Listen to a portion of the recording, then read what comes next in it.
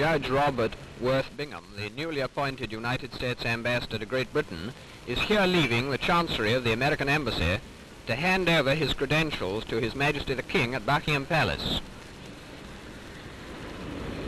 He is accompanied by Major General Sir John Hanbury Williams, Marshal of the Diplomatic Corps.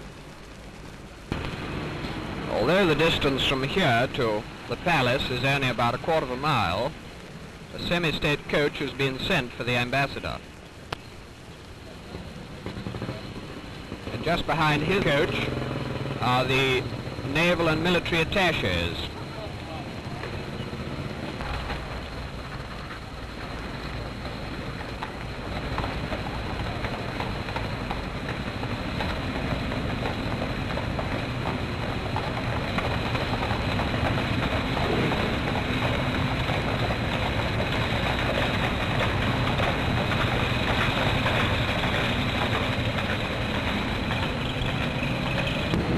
They came to the Derby, sir. Can we ask them? We understand. Oh, yes, I hope to go to the Derby. That's your interest in racing and things like that. Yes. Could we just have a picture of you? Just sure. facing the camera, sir.